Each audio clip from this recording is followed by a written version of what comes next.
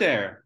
It's time to open a bottle because this is our incredible 5th episode of David's and Andreas's conversations on classical music. Can you believe it?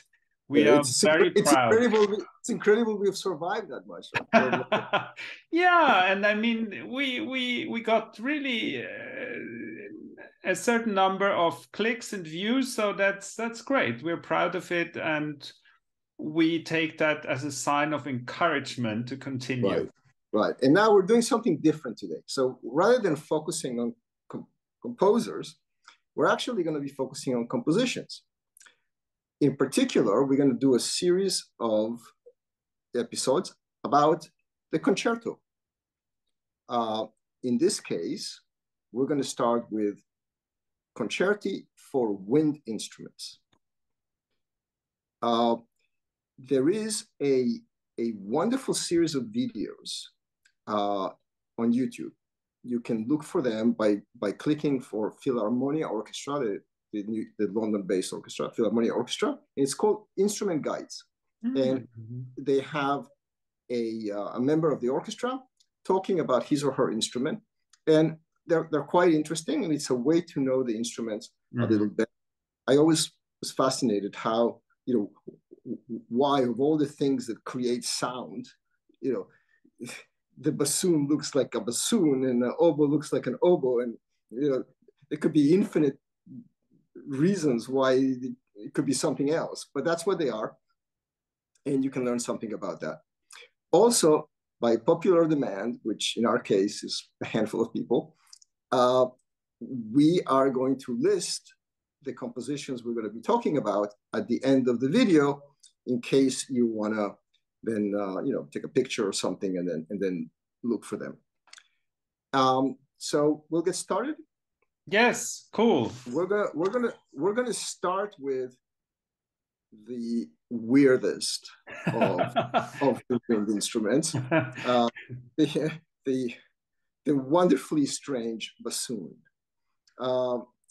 So the bassoon is an instrument that typically is adding color to an orchestral composition in an orchestra ensemble, but I think it's worthy of a more prominent role as a solo instrument or as a concerto for bassoon.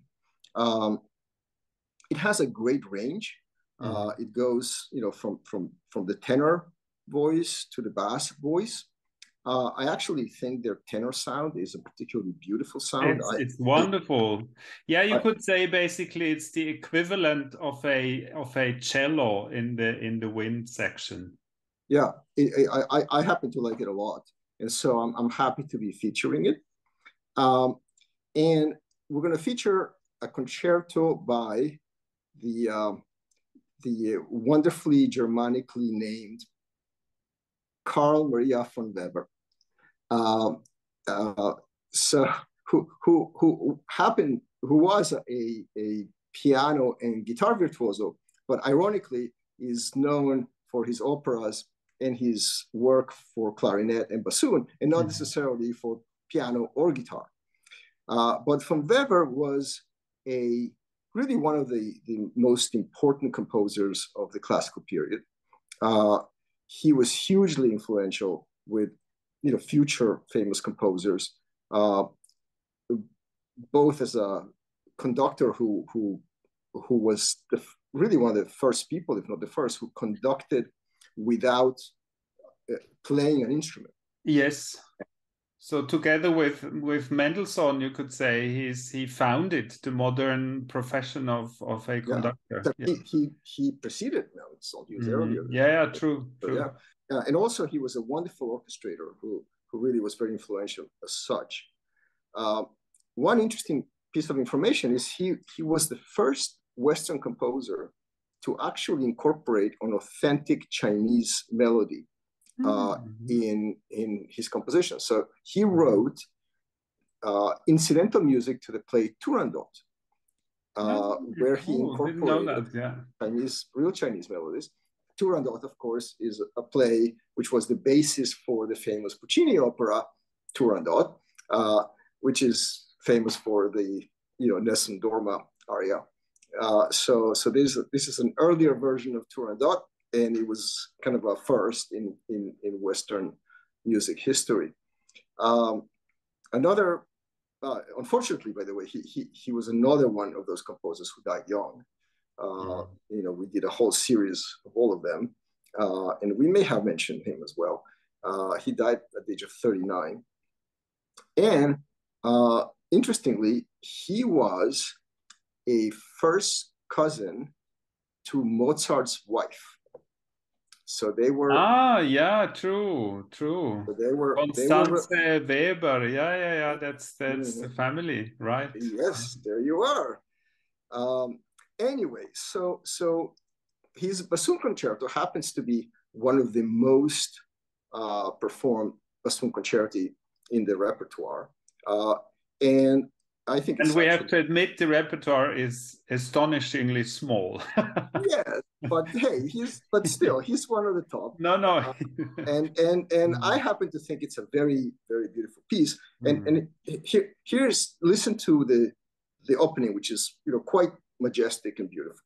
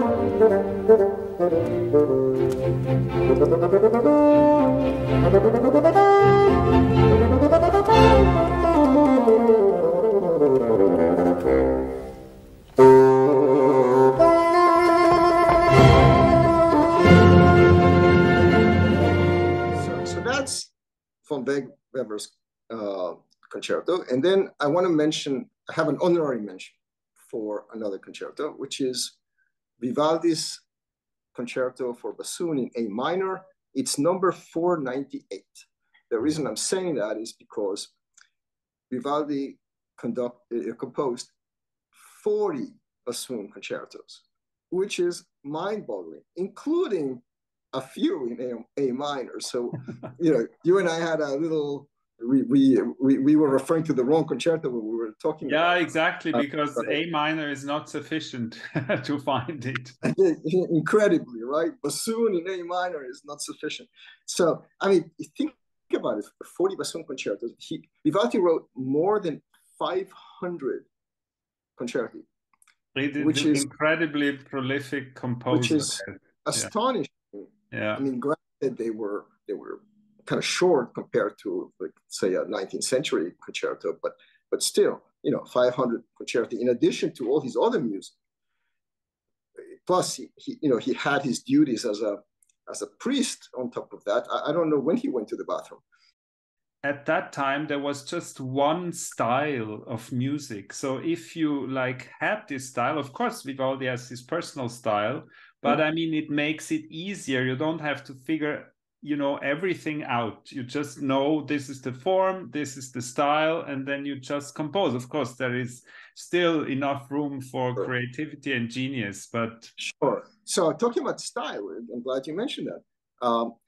The reason I picked this particular concerto is because it illustrates perfectly what I would call Vivaldi's unique hypnotic style. He has this hypnotic rhythm about it, which I find completely fascinating. So listen to that in this bassoon concerto.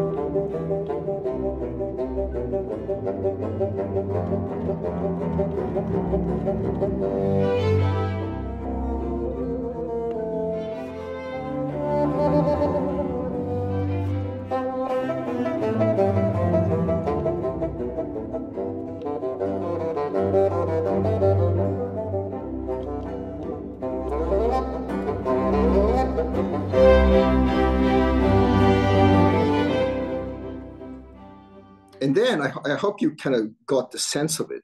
But I wanted to illustrate a different composition by Vivaldi, which you know very well because you conducted it fairly recently, the Nisi Dominus, which is a piece for alto, voice, and strings. And that also has this beautifully hypnotic quality of it. That's really unique. Yeah. Right. Let's listen to that as well, and hopefully whoever is listening into it can get what I'm trying to convey, because I think it's a uniquely Vivaldi.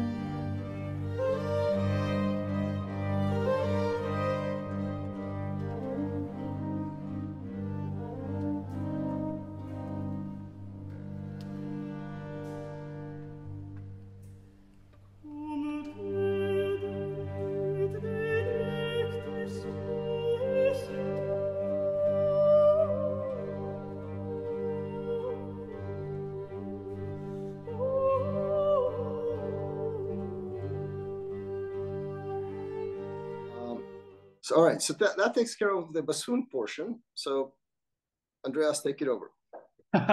Now, I mean, speaking of weird instruments, so let's go from the very bottom to the very top of the wind range. Of course, you would have, to be fair, you would have a double bassoon, but that is not. I don't know if there is any double bassoon concertos that would be like a double bass in the strings, so the lowest register you can find on a wind instrument. But on the very top, you have a very versatile and interesting instrument, which is called the piccolo, so meaning the piccolo flute. And piccolo is the Italian word for small, so like the small flute.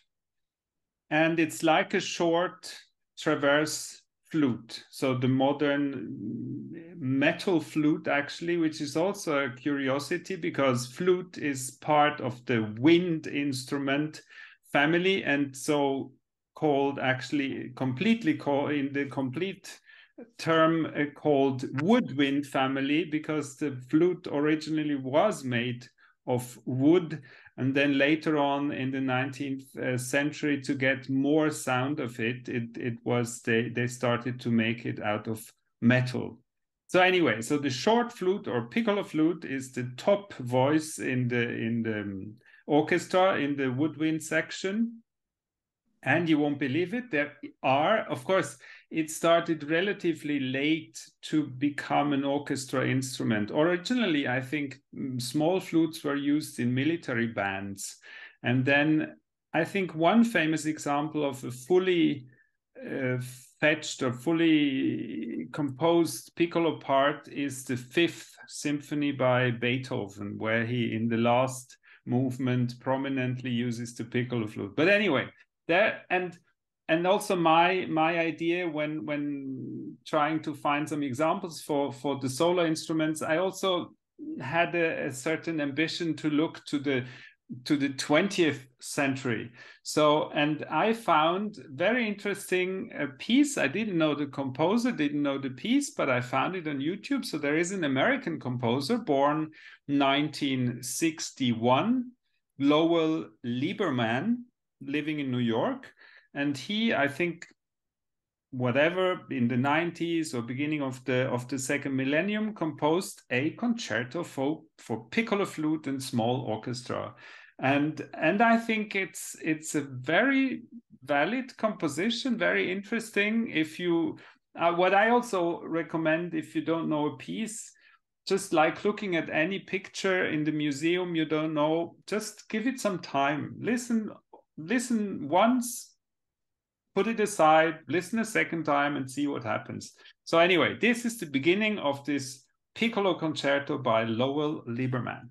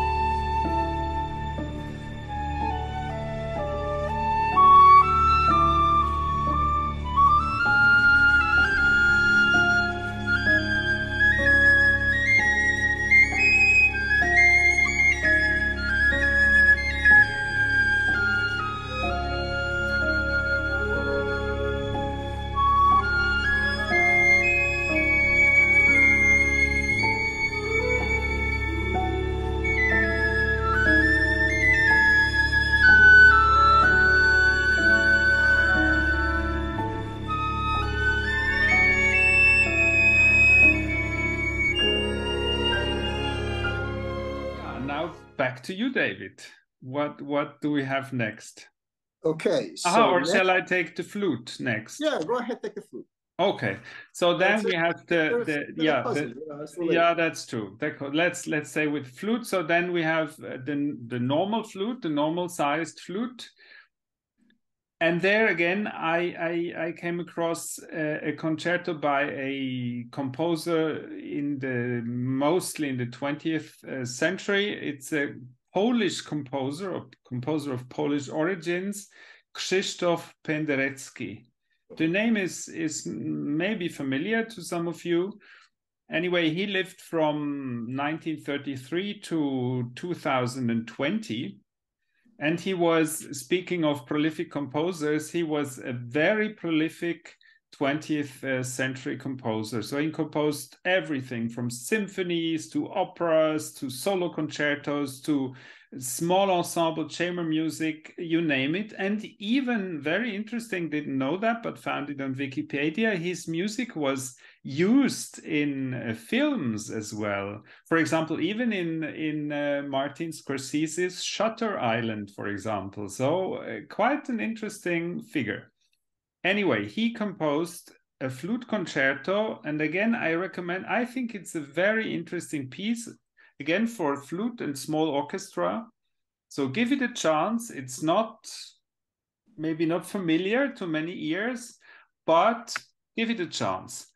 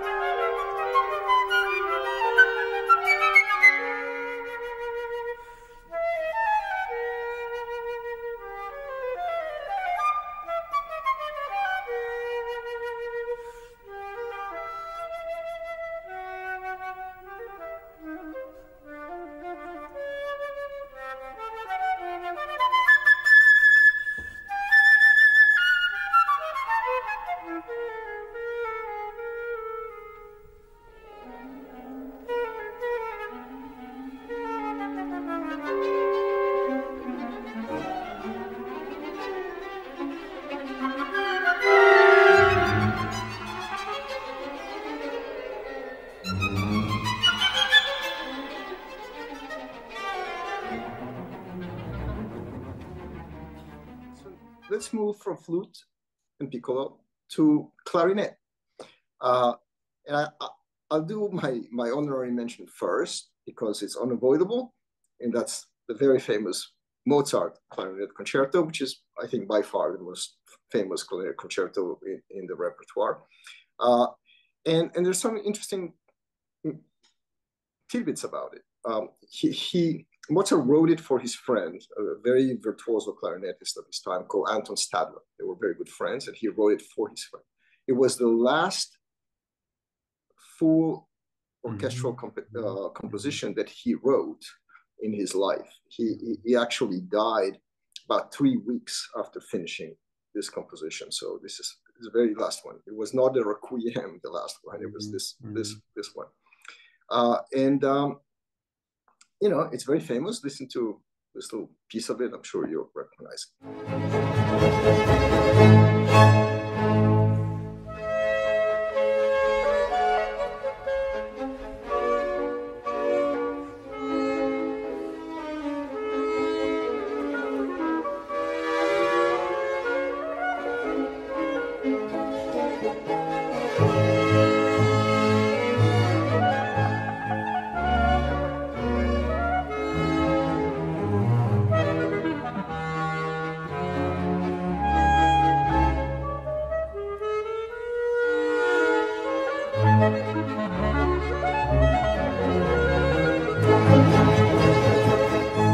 But my main focus on highlighting the clarinet is actually Aaron Copland's concerto.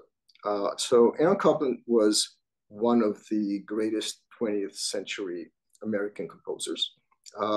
And when I say 20th century, I mean literally 20th century. He was born in 1900 and he died in 1990. Doesn't get any more 20th century than that. His work embodies what is generally regarded as kind of the American sound, the typical American sound, which is a sound kind of evokes the American West and the pioneering spirit. He wrote a number of compositions in that vein. Examples are Appalachian Spring, Rodeo, Fanfare for the Common Man.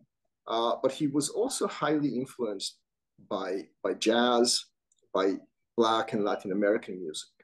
And so this concerto covers everything in a sense that, well, first of all, it was commissioned by the great Benny Goodman. King of swing. Yes, the king of swing. But the concerto itself is very interesting, but very schizophrenic, because it opens, the first movement is beautifully lyrical and really is gorgeous, I think. He himself called it bittersweet lyricism.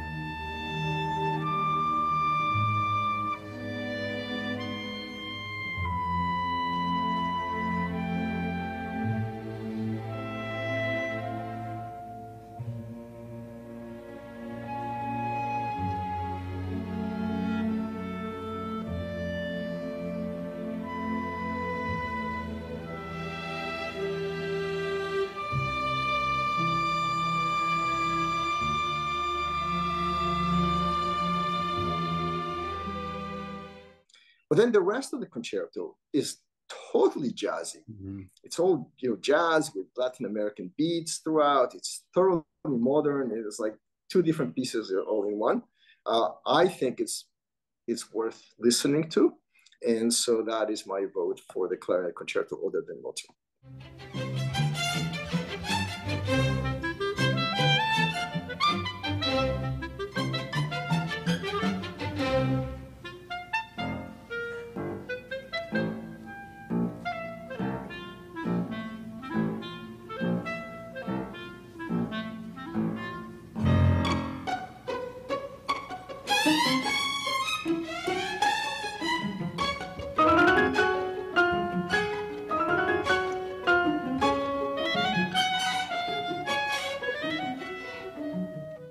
to do oboe?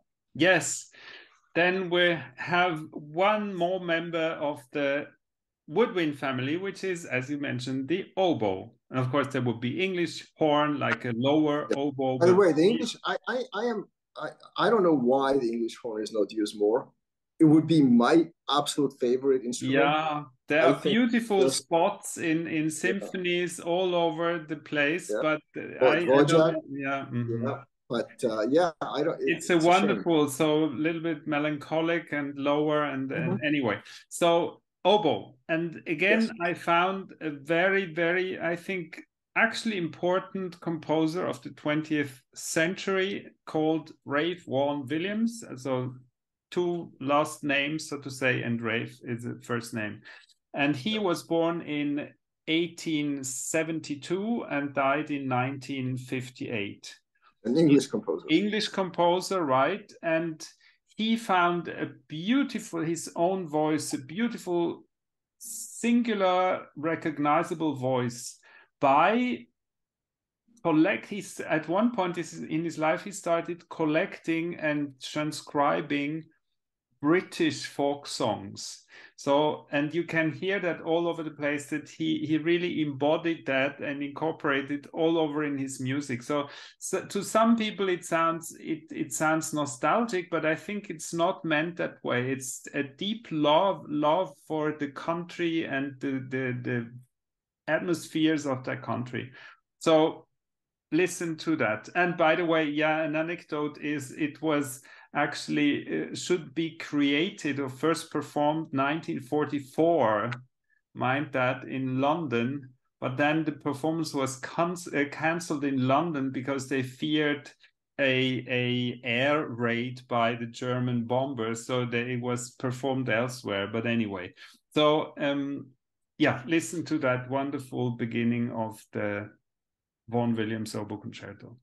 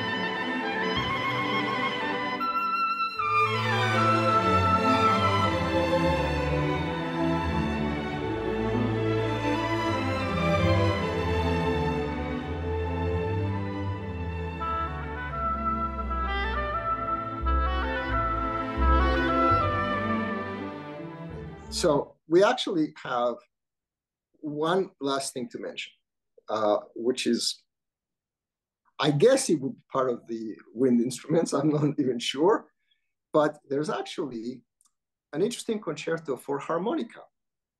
So the Brazilian composer Heitor Villa-Lobos wrote a harmonica concerto, and here's a little piece of that.